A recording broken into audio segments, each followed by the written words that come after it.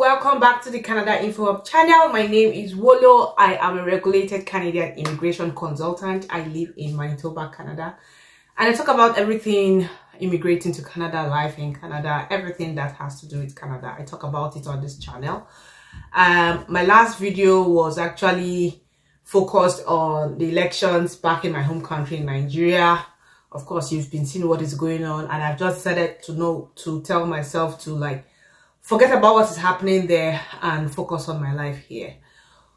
Whatever is happening, I pray that God takes control. There is nothing we can do. Our hands are tied. We are here. We can only pray for safety and for peace, and whatever the outcome of the elections are, I pray it is for the benefit of everyone. Okay. So I want to make a big announcement. It's not an announcement from me. It's an announcement from CICC. So today is February 28th, 2023. They announced that they will be extending visiting visas. People who have visiting visas and who come into Canada as visitors and get a job offer. There was a public policy in place that allowed them to apply for work permit inside Canada.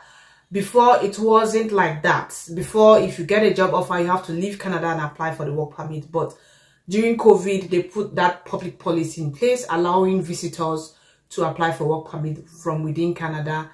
And today, they announced that they will be extending that public policy for the next 2 years.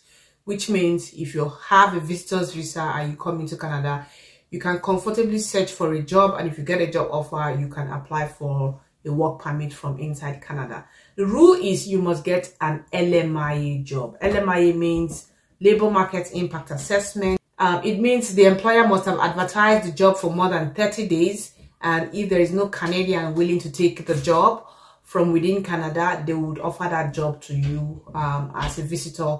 You need that Labor Market Impact Assessment documents to be able to apply for the work permit from within Canada. So this is a good news for those who want to visit Canada. It's a good news because if the other options are difficult, getting a job from outside Canada is difficult. And if you feel you have the financial means to visit Canada, I would say use this strategy. Come into Canada as a visitor, come and look for jobs, come and connect with employers. It would actually fast track, or accelerate you getting a job offer if you are in Canada. Because once they know you're in Canada, it takes away stress from the employer in terms of, waiting for your visa application to be processed. A lot of things that discourage most of these employers is the processing timeline of work permit applications. So once they know that you are in Canada, they feel that it has reduced the timeline for them to, wait for your application to be processed if you were to be outside Canada.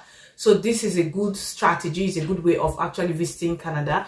And if you want us to help you apply for your visiting visa applications, you can send an email to hello@caninfoconsult.com and we can help you put in a visiting visa application.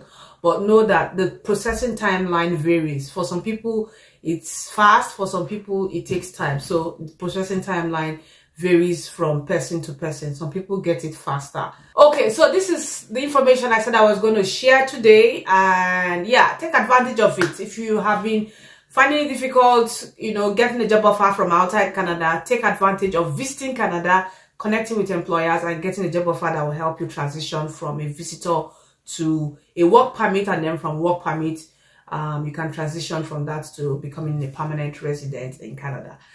So thank you so much for watching. Subscribe to my channel, share this video with your friends and family, and tell them that Canada has extended the public policy that allows visitors to transition from visiting visa to a work permit in Canada. All right, see you in my next video. Bye-bye.